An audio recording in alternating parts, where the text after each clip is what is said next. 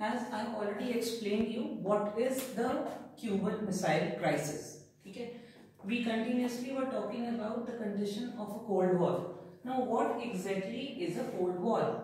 As I told you earlier, that Cold War is when there is no actual fighting. Okay? If we define it, then Cold War is a matter of power rivalries, of military alliances and of the balance of power.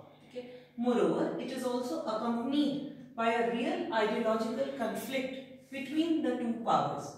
As we will be talking later, that there were two major military alliances.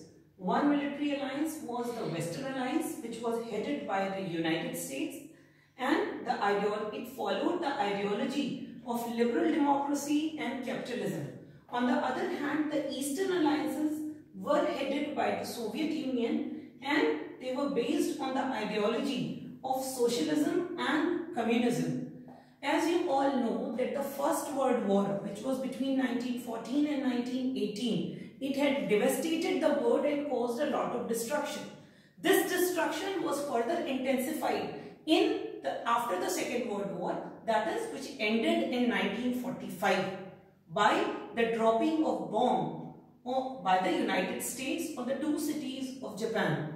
Many of the critics, they say that Japan was already ready to surrender, so there was no need of throwing the bomb. But on the other hand, the supporters said that they threw the bomb on these cities of Hiroshima and Nagasaki so that the war should end before and should end fast.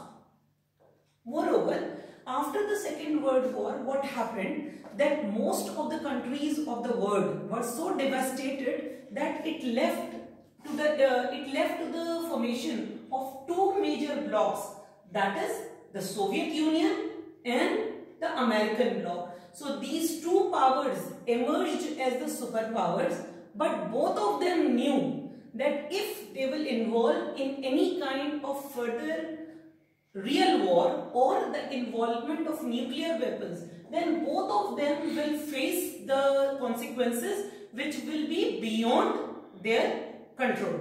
So as a result, the Cold War condition emerged. Why? Because there was rivalry between the two blocs. So there was no real war, but still there was a state of tension between both of them, where both of them knew that they will not involve in any kind of real war, but the ideological differences between these two powers will remain the way they are. And this all ideological differences led to the formation of two superpowers. That is one the American superbloc, and the other is the Soviet superbloc. So with this we come to the end of the topic of the emergence of two blocs, that is the American bloc and the Soviet bloc.